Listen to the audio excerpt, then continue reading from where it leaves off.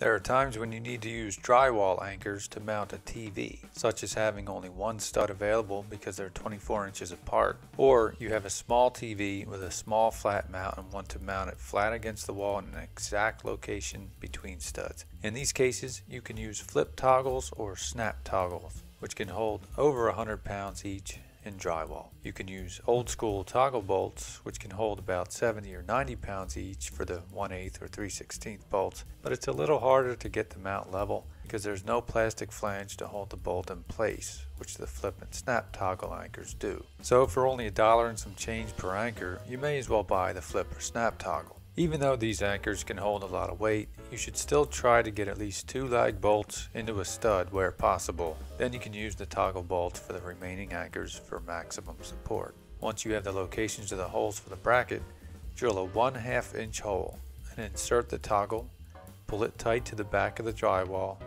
push the flange flush with the front of the wall,